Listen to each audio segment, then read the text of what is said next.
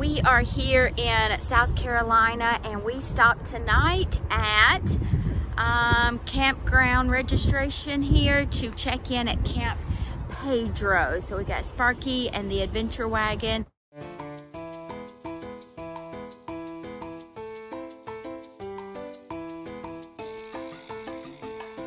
Last year, while we were out adventuring, we found south of the border. So this year we decided to try out their campground.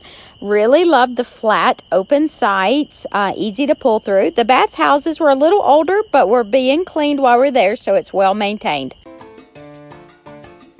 South of the border is simply a tourist trap, plain and simple, and I like tourist traps. It's a pretty cool one. Back in 1949, Mr. Schaefer started this with a simple beer stand. As it got bigger, he added other things.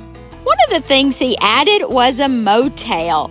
During Mr. Schaefer's connections with the beer imports from Mexico, he met two young men who wanted to come to America. So Mr. Schaefer let them work at his motel.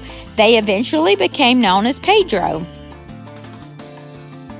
There are lots of places to have fun photo ops with weird creatures. That was kind of cool. We even let Chewy get eaten by a hippo. There was a little restaurant that served hot dogs, hamburgers. We didn't go in. Kind of cute. There was a reptile lagoon, which cost $8 to go into. And then, of course, there are lots of fun little gift shops. Chewy was not real impressed with his sombrero.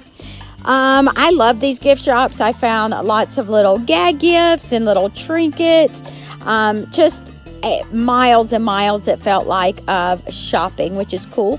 And it may be the only place left in America where you can still buy an ashtray. That's right, people. Do y'all know what an ashtray's for?